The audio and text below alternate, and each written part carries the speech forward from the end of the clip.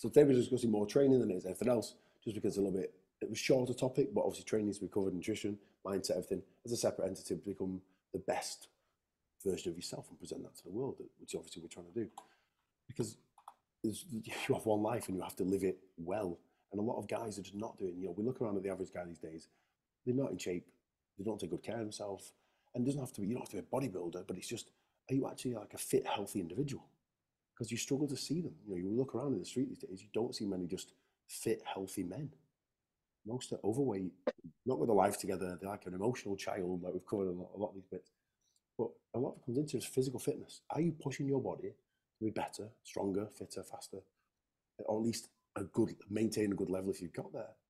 Well, most people are not, and it's an essential part of being a human being. We've got to move, we've got to use our body, because we see this when we don't, and you see it so stiff and feel so uncomfortable.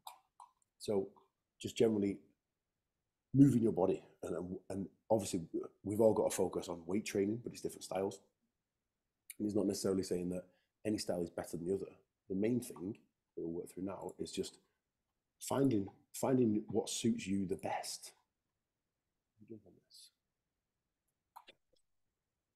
Slideshow. So the slideshow is very short anyway. Like I said, it's more talking, dominating 2024, my Instagram and YouTube, as always. But most of our best training styles. So we've got the bro split, where we'd be training every single body part separately. So you've got chest day, shoulder day, arm day. Push-pull legs. I'm sure most of you guys have heard that by now. Maybe you tried it yourself. So it would push-pull legs. So push would be your chest, shoulders, triceps. It's push. Back and biceps would be pull. So anything that's kind of these pulling movements. And legs, obviously, self-explanatory. And if we're doing that, we'd often program it as one time through and then a day off. Or maybe two days on, 1 day off. It depends on someone's schedule goes.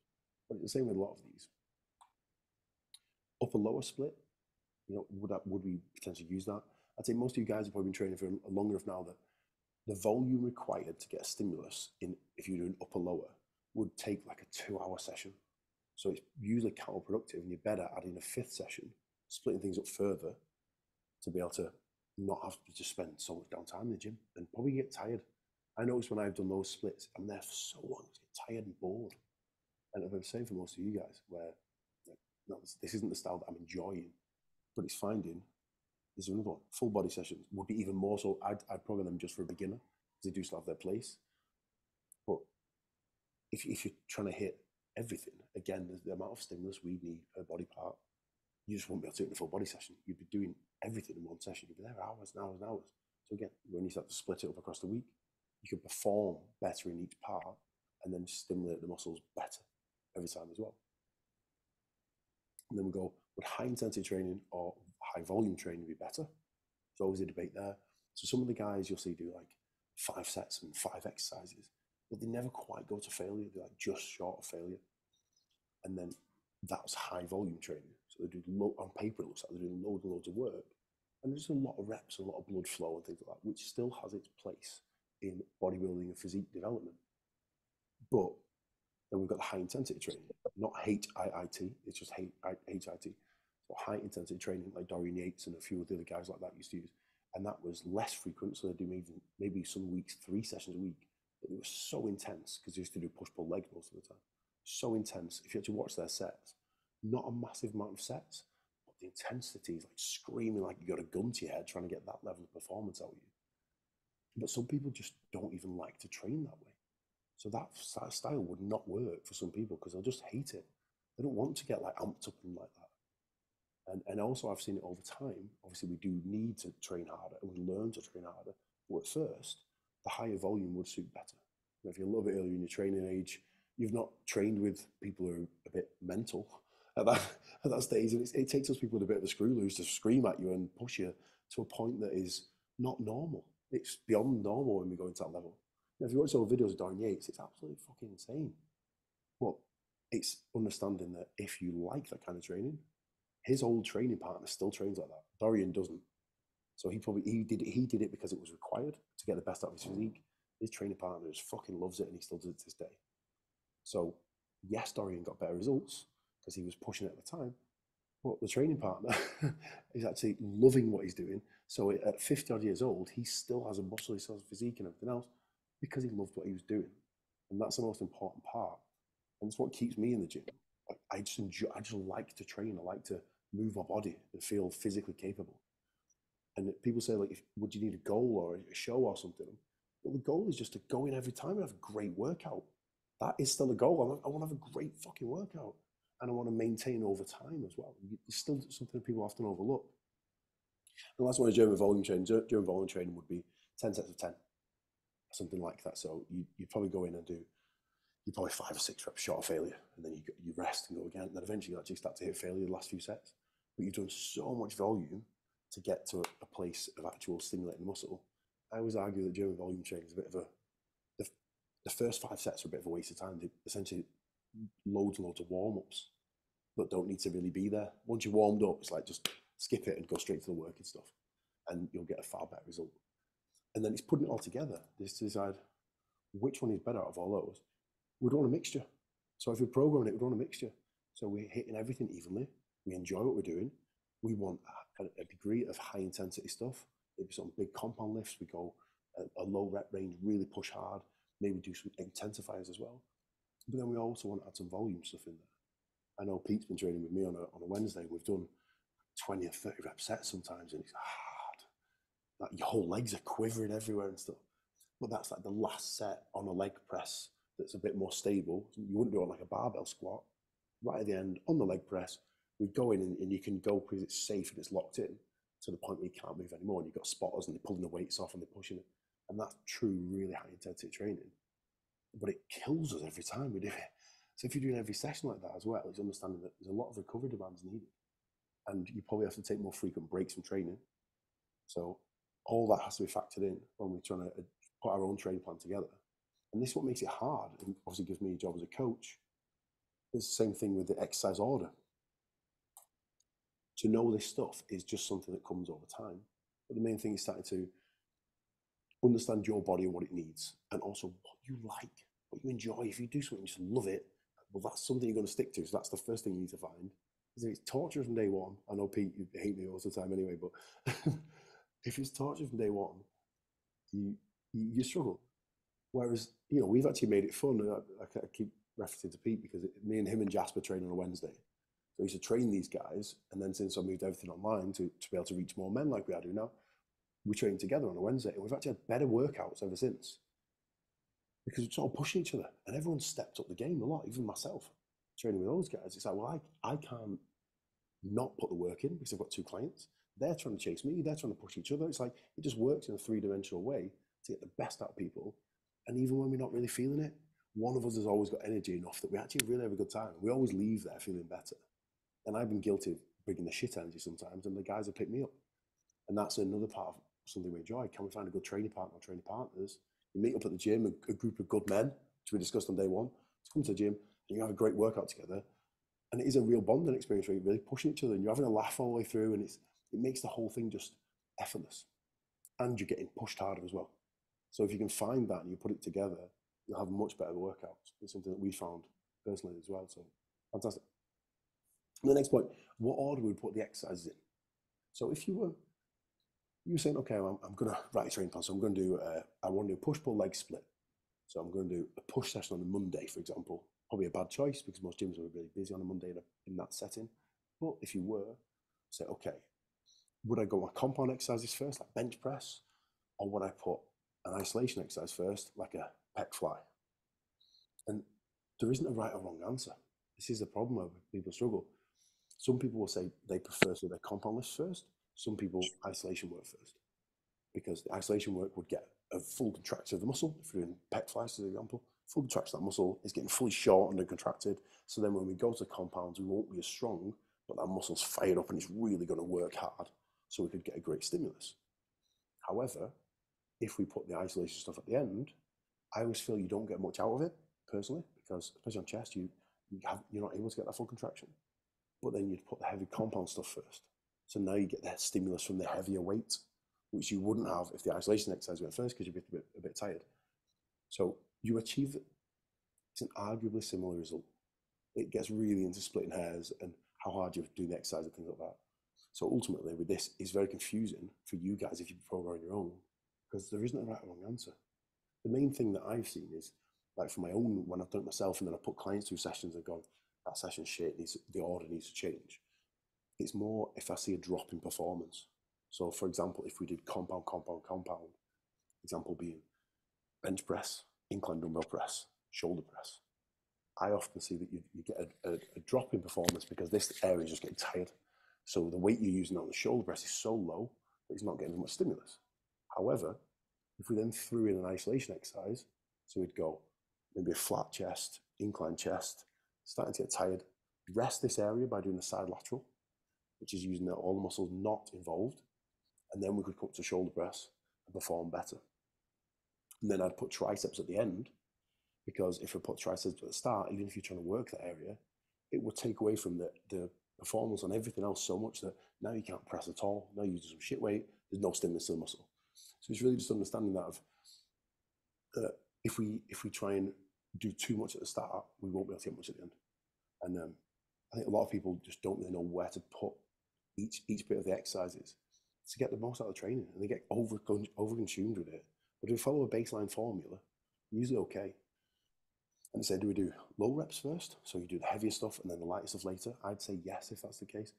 Unless it's something like legs and you've got knee problems, you'd want to do the high rep stuff first, because then it warms your knees up before going into heavier stuff. And ideally then it would reduce the load on the heavier exercises, so then you're not putting the same stress through the joints, which are going to be potentially worn away. Like, I've trained for 19 years, so my joints are a bit battered on my knees at this point. I've got to be careful. I'm going to make sure I really warm up well. I'd never go straight into high weight, low rep stuff. I've always have to do a lot of warm-ups, and we've seen again on the Wednesday session for legs, sometimes if we've not done leg extensions, I've not done as much warm-ups. I've gone into hack squat, I'm like, oh no, my knee straight away. My knee starts to twinge, and it's like, it's not worth putting yourself out for training. And you've got to be a bit more smart. If you're 21, it doesn't really matter. When you get to like 31, I'm 35 now, you start to feel these things, and it's making sure that, okay, you probably are better sometimes to go slightly higher reps first before going heavy on that first exercise, at least make sure you're fully warm. And then would we put big muscles first? So again, if you're saying about a push session, could we put a side lateral first? Which I'd say yes. If we were trying to build those delts up, you could put side laterals first as a way to warm up almost, and then do a different type of side lateral later, because then you get doubled volume for your shoulder. But I do that as a way to warm up. And then for legs, you could go leg extensions first, leg curls first. Again, way to warm up. So we don't almost use it as priming exercises, but not going to be exhausting ourselves too much. So if we're using the small muscles first, I would prefer that for most people. So it's starting off a pull session with rear delt flies, starting off a push session with side delts, and just these little muscles that often get neglected, which for me were never kept up with the rest of my physique. This is what I'd say a lot of people, we probably all want bigger shoulders, I think that's fair to say. We all want bigger arms. It's just where do we place them? I'd say delt stuff at the start of a session, and then you could put it back in midway through to get extra volume if you really want to bring the size up and they're struggling. Arms, always do at the end, because it's so, if I weaken this, I can't do anything. So I can't pull, I can't push. So I need to make sure that's strong first. So it's the only thing I'd always do at the end. Because even stuff like calves, you could do calves at the start if you wanted to, as again, a warm-up exercise. And we can see how complicated this would be. That there's kind of a yes and no for every single thing. And that's why I wanted to put it on here today. Just point it out and say, if you guys don't know, it is very confusing when it's explained in its full depth, because there's no right or wrong. In the conclusion, they all have their place. And this is why we program and adjust things over time in the way that we do as a coach, because it just comes with time, with practice. So you guys can learn to do it yourselves with practice. It's just trying things out and really being aware of, okay, what's my body feeling? And feeling sort of like internally aware of what's going on with your body, which is the same for every single thing we've covered so far. What are you feeling when you eat something? What are you feeling just generally in your emotions and yourself? Like, all this is really important, that self-awareness to say, what am I feeling? Because otherwise, how the hell do you know what to do for yourself to improve and feel better and feel your best self if you don't even know what's wrong in the first place, because you're so unaware, which most people are. They don't know if they're intolerant to food. They don't know if, like, a pain in the muscle is a pain in the knee joint. Two very different things. Pain in the muscle because you do loads of reps, good thing. Pain in the knee joint, like a knife going in, bad thing. It's always a bad thing. And some people don't even know that difference. That's like a basic. So we really have to be on top of how we feel to make sure that all this stuff is in the right place. But like I say, guys, obviously this does it confusing. So that's why I have a job in the first place to help you guys understand this in a one-to-one setting much better. So how often would we change training plans? 2 to 4 weeks, 4 to 6, 6 to 12, 12 plus. When you get bored, when progress stops, conclusion, it's the same thing.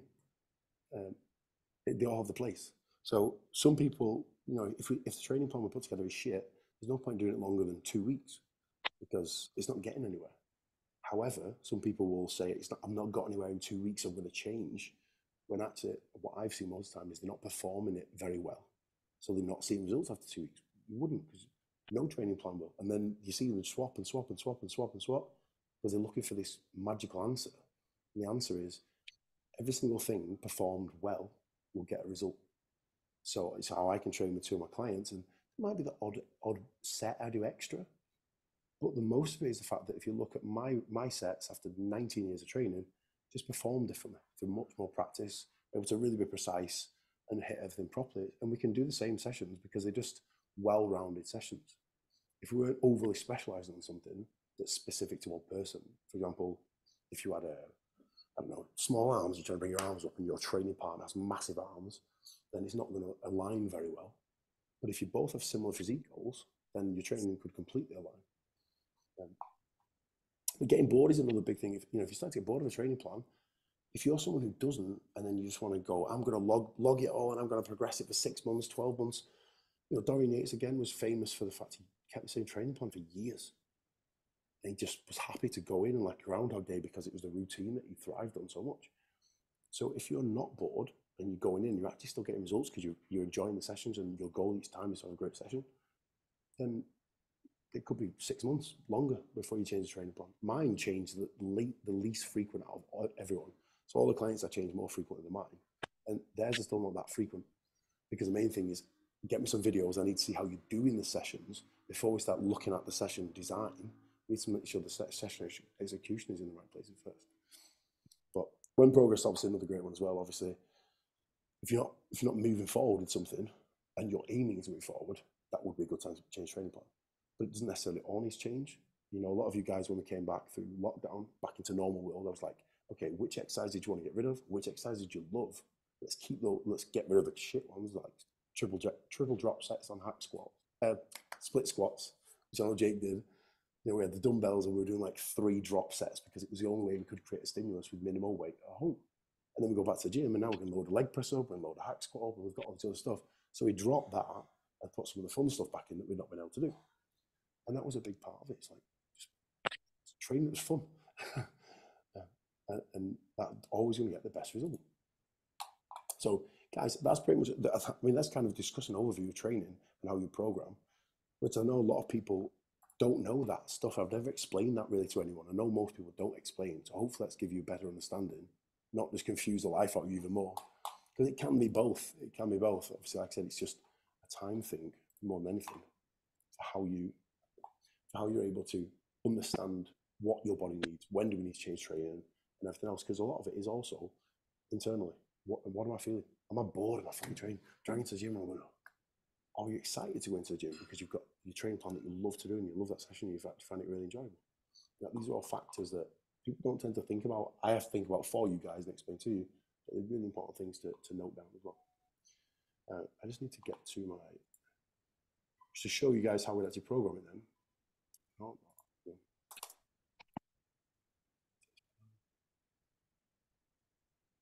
Can you guys still see the screen? The sharing? No, we can see you now. I'll share yeah, no slides, just yourself. I'll share that to you in a second. I'm just going to find my own. So I've got my own progress tracker, which was a Google Sheet. So I'll just open this for you guys. And obviously, we went through some of it yesterday. Day before. We did some of the day before. So let's finish off on here. So if we do the training, so I'll just stick to this one today. Obviously, there's other bits for the next few workshops. But the training side of things, like I said, a push session. So my push sessions, this was the last time I programmed on a Google Sheet. I use the app now, so we don't have to use this anymore. But it's just to show you guys and to give you an example of this, so you can mess around with the sheet and you can make changes and stuff when we've gone through at the end. So if you guys want to use this as a template to help program your own stuff, you're more than welcome to do that.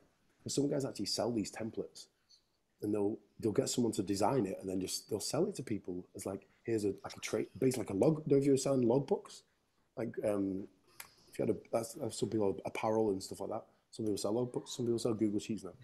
But I just wanted to kind of give it to you guys instead, and I can leave all mine on here because there's a few examples of our different training plans that you could just use, repurpose, and if it fits your goals, then crack on with it. But obviously this one, like I said, it was push-pull legs, upper lower, which is the way I like to program it. It's 5 days, so we're hitting everything twice. So we've got push-pull legs, and then we've got a full upper body session, full lower body session. So we've got legs twice. And that's a really good way that I found when I was doing push-pull legs rest.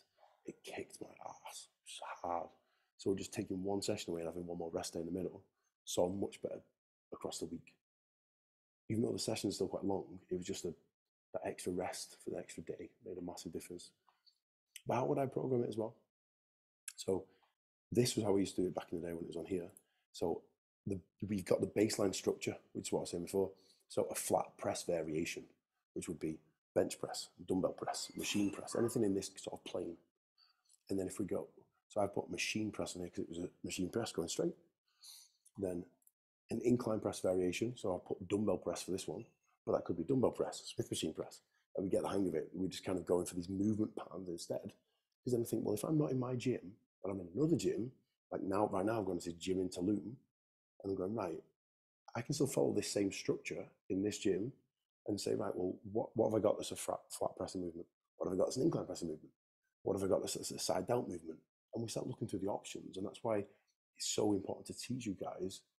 It's essentially what I learned from training people on the gym floor at peak time, because you can't always get on the exercise you want when you train at peak time. So if you guys train at peak time, you'll also be used to this. It's either you sit and wait, and it could be 10 minutes, or you have to potentially find a variation, thinking on your feet, to change it really quickly. Because I mean, ideally, we could just be in a gym where we're not having to do that, but most of us are not. We're in gyms where we're working on other people, and sometimes that means we've got to compromise on the exercise, unfortunately. Or we sit there and wait for 20 minutes and you've gone cold and you've kind of lost all motivation. So like I said, I'd normally go flat press, incline press, and I sometimes even superset that, which is why I've got these both as white, with a side lateral. Because I could do those straight away. If the cuffs are not next to me, I can get the dumbbells up, press the dumbbells, put them down, get in the cuffs, and go cuff side laterals. And that's a really easy way to save some time for you guys who are a bit short on time. We can throw things like that together because they don't hinder each other. We've got one coming here, one coming up to the side. And that's a way I found to make things more efficient if we can speed things up. Say if we're going biceps or triceps together, we can speed things up. Leg extensions, leg curls, doing supersets back and forth. So a good way to intensify things, but also a good way to save time. Because most of us aren't not professional athletes with loads of time in the world. We're still trying to train, watching the clock most of the time. It's really important to know just how much time we're taking up and try and reduce that. And then, like I said, we've gone from the incline press. I've got a slight rest with the side lateral. Then I've gone to the shoulder press straight up. So we've got plate loaded shoulder press. Most gyms have one. If they don't, I could grab a pair of dumbbells or a barbell if that's comfortable. A lot of people struggle with the barbell though. Dumbbell's probably a better option.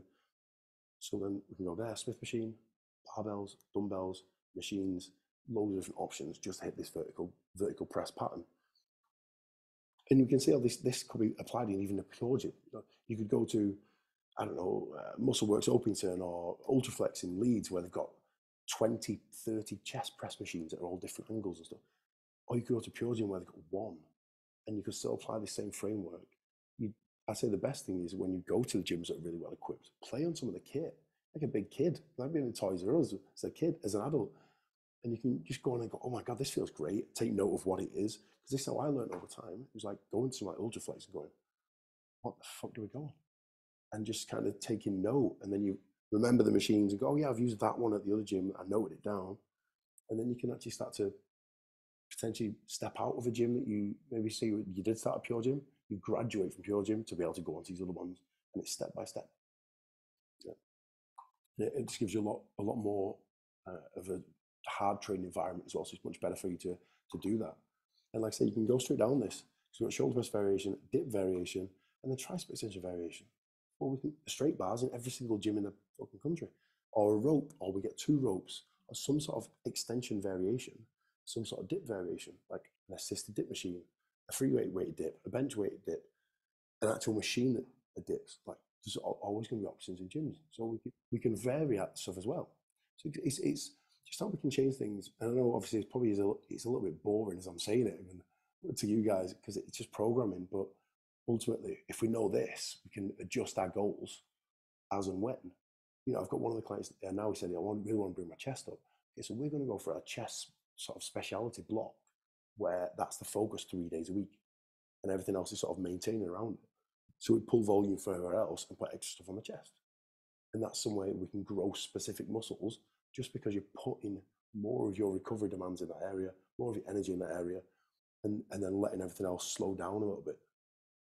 And again, it's something that people don't realize. We can specialize in certain areas and try and bring them up. You know, a lot of guys come to me and say, my legs are weak because they've neglected them over time. So what do we have to do? Well, we have to train the legs a little bit harder than the rest. Let that come down, let it go a little bit harder, and it'll slowly start to balance back out and we'll get that proportion back. But it makes sense that most people don't know we can do that. But this is the more advanced sides of programming. Before we started going, you know, if you had a really well-equipped gym and we start then talking about resistance profiles and how we can adjust our machines, which gets really fucking boring. That's why I don't ever talk about it. And because for most people, it's not relevant. We don't even have access to those machines. So it's good to be able to play on them if you go to Ultraflex or something like that, like I said. But most of us, even myself, don't have access to those machines. So they're a novelty now and again. Most time, I'm training at NRG, which is a commercial gym. So I'm still limited. And we can still make an amazing session if we follow a framework like this, because we're trying to hit every movement pattern twice a week and stimulate everything and make sure we're pushing the muscles as hard as we can. Taking sets to failure wherever we can. In my opinion, all working sets should be taken to failure and just pushed hard. Yes, if you're on your own, you can't go as hard as when you're with a partner. It's not safe and you're not able to just because you haven't got that assistance there. But you can still have a great workout and still push as hard as possible to still see progress. And even at my point, so I'm saying this is 19 years in, I'm still making great progress. I'm still hitting a pretty basic session done well. And we can go super complicated or we can still be super basic, but ultimately we have to do it well. Otherwise, it doesn't matter what's on that piece of paper, you're not going to get results, which is what I see with most people. They go into a calorie surplus and they come into a deficit and like they've got all the structure there. It's just not put together properly. And with a bit of adjustment, they're in the gym 5 days a week. I see them like 2-3 years in because I've been working at these commercial gyms, and the physique's never changed. And most of us are aiming to improve, right? Not just go a little bit softer in the winter and a bit leaner in the summer. We want to ideally get to each summer and we've got a better physique as we get leaner, better physique. We want to see progress over time, which is why most of us are here in the first place. But a lot of guys not seeing that. And like I said, this is the stuff that often is stopping them. It's the fucking training, which is the most boring part. It's the shit answer. Like I said, you're all confusing before on those slides because there's no yes, no, right, wrong. There's just loads of grey in between because they all work, they all have their place. But if you remember, they have to perform well. Good execution and good intensity is the two main things. The rest isn't that important, isn't as important as those two. Because like I said, everything works when done well. All these structures work. The only difference of any of these structures, like I said, push-pull legs, upper lower, or push-pull legs, they're kind of just hitting everything evenly. So if you did want to specialize, you just swap some of the volume. So like I said, you could go push, push, push if you just wanted to improve like your chest and shoulders. And then you work everything else around that. So, as I know, I've kind of talked there for a monologue for 36 minutes. So I do apologize. Has anyone got any questions about any of this stuff? Because I know there's a lot of information to throw at you there. But if you've got any questions, fire away, guys, because obviously this is stuff that I don't see anyone ever explaining, and it's stuff that so many people struggle with. So how to program your damn training? Like if you ever hit any problems in your own training, please ask the questions now. Even something that you might think would be silly, because it's probably not only helpful to you, but helpful to everyone else as well. Jake, have you got any questions? I mean, how are you programming your training these days? Since obviously we stopped working together last year, didn't we? For the last 6 months, I've been on was it a pull push legs, Mm. shoulders, arms, back and chest, legs session. Sometimes only hitting legs once a week because I don't know. I feel like they take a lot longer to recover than any other part of my body. But yeah, that's what I've been on mainly for the last 6, 7 months, Mm. and going. I don't know, like all the working sets I've been going to failure on machines I can. If it's with dumbbells, like on a dumbbell press, it's easy to go to failure on them. You can just drop them. Then like Smith machine incline I've been going with, so I can set the stops, basically go to failure. Mm. I don't know. I've found that going to like proper failure with everything's been that's been like my main change, Mm. and higher rep range with certain like the accessories. Mm. I'm going higher rep range with like leg extension, lat raise, like bicep and tricep push down. So I found higher rep ranges is working a bit better. Well, yeah, and it's something we have to see. Like these little muscles, you can absolutely Yeah. beat them to death, and it's like, oh my god, my shoulder's dead, but I'm not. So I can do loads Mm, of side laterals. I mean, it's not that exciting, but still, if you want big shoulders, ultimately you've got to do loads of this in different ways. mm, So it's using the cuffs. Do my cuffs here? My cuffs were so the cuffs, wrist cuffs on the cable are the best, by far the best one. Just the way the resistance works. We're hitting that delta and it's really controlling it.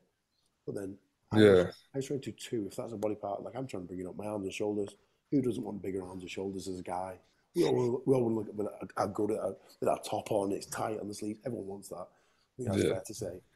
So I've been trying to bring up those more, and it's just add an extra volume. But I can do a push session and add an exercise for biceps at the end, and it doesn't really make much difference because I'd be resting between tricep extensions.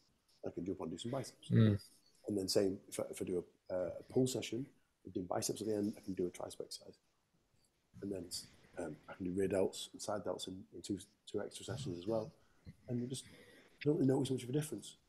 Now, if I was to add like hack squats in, and I'm mm, working, when we've done some killer sessions on the Wednesdays, like, we put hack squats or leg pressing, that makes a big difference compared to leg extensions. So leg extensions, sometimes we've all been, there was one session where we were all just dead.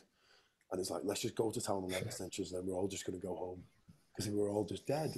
And sometimes you have to do that. I think, okay, I'm actually exhausted today. I still want to hit the muscle hard, but I don't want to exhaust myself further than it hinders the rest of my sessions or the rest of my week or work, recovering from it as well. So sometimes it's like, okay, can I just do loads of, if it was triceps, loads of extensions. If it's legs, can I do loads of leg extensions, leg curls, just to try and stimulate the muscle at least without destroying our body in the process. mm. So there's a lot of this as well. But Morgan, are you still training at home or are you training in a gym now as well? No, I've gone back. It's a split. Home was getting hectic because I work here and everything, and there's no release. So by the time I've got in the car and gone to the gym, um, it's like, do you know, that's more my time.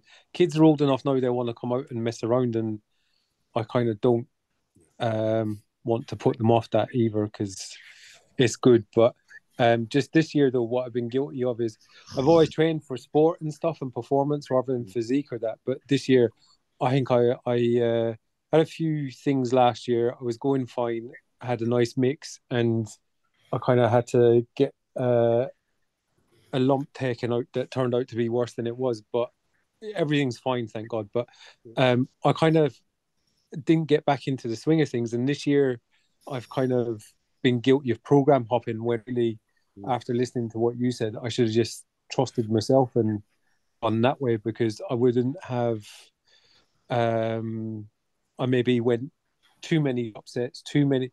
I discovered the Dorian Yates kind of thing this year.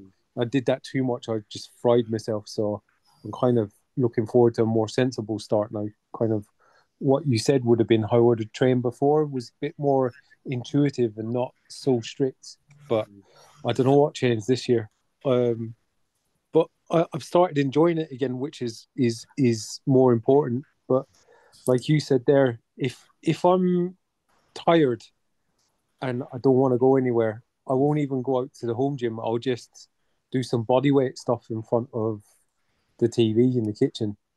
or so I've got like slant boards and stuff just to kind of help with my knees and stuff. So I can do a really good tough leg workout with using blood flow restriction and kind of tempo and like kettlebells and stuff.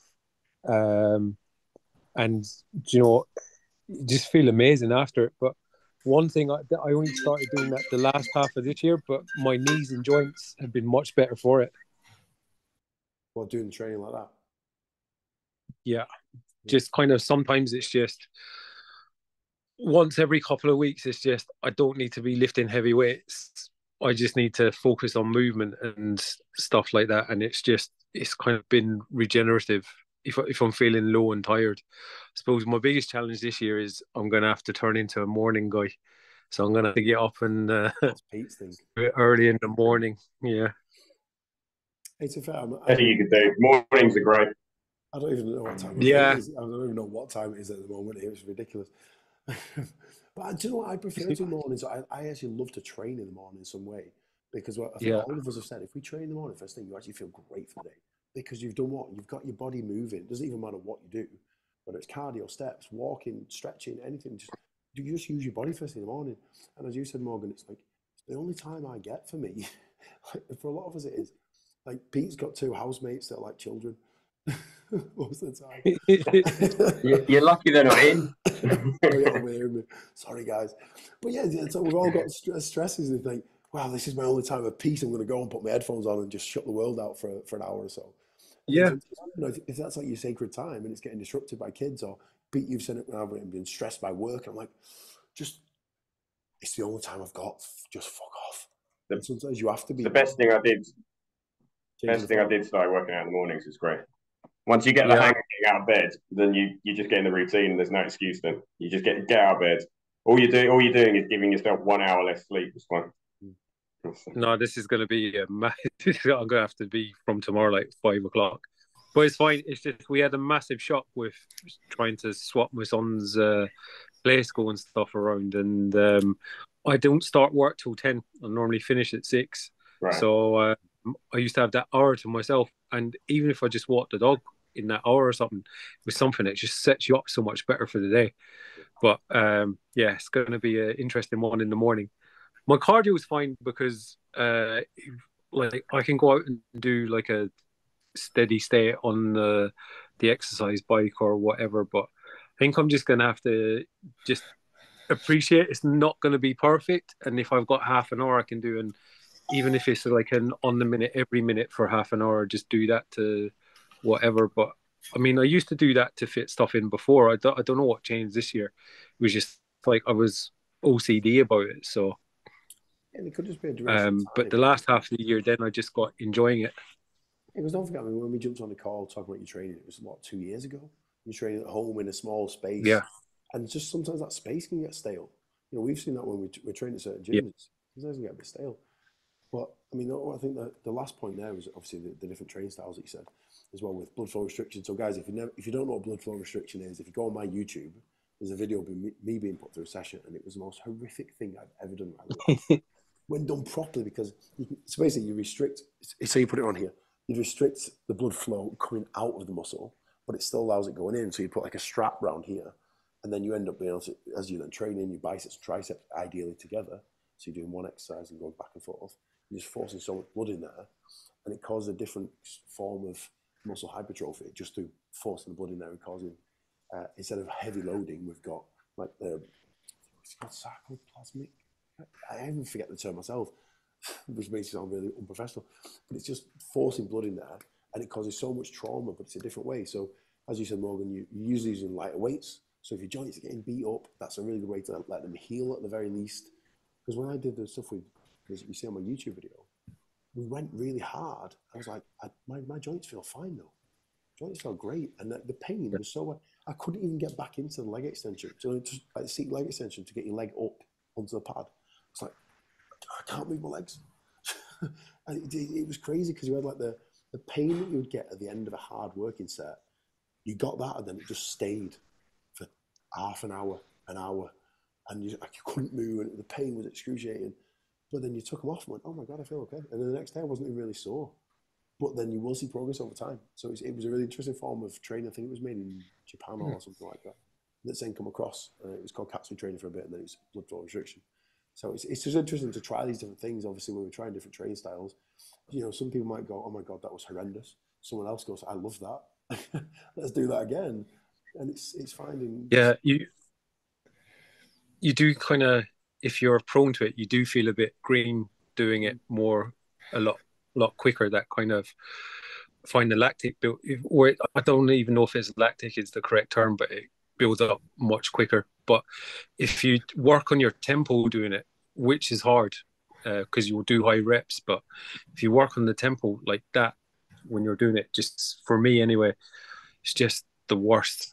It's like and it is a mental challenge as well, but you feel amazing after it, like physically. I think it was injury rehab that they found it, and then they just brought it into everyday athletes. Yeah, because they're going a lot less weight. But you know, I mean, we're not selling the idea to people here saying it's excruciating, but guys, it's good fun to try these different styles at times. Because sometimes, like I said, Morgan's, you know, rushing. I've had to rush. You know, you think, well, you work online, Chris. How do you rush to training? Sometimes you just got to work. It's just life, unfortunately. And it's like I'm essentially supposed to be on holiday now, so I'm still working. You know, and sometimes life's like this, and we still have to do things that is just what's required. And sometimes our training does then mean, well, I'd like an hour and a half. By the time I get to the gym, oh fuck, I've only got an hour or 50 minutes. Right, what am I going to do? Right, I'm going to shorten the rest periods down. I'm going to try and make it intense, follow that framework, do any intensifiers we can, like drop sets and supersets, to start putting all these things in, which make it a bit more complicated, but we can move a bit faster and start to get a great workout.